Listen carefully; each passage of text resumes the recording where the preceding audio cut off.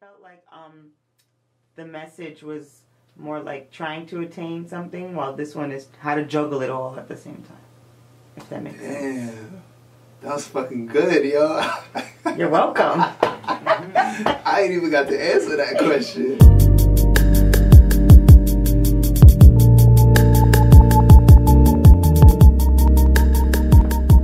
Well, shit, yeah, you right. Soul food is, I mean, that's my baby. Like, I wanted to make that. Before I go on project number 10, for number 1, no matter where I go, I wanted to give people that hip hop project, you know what I mean?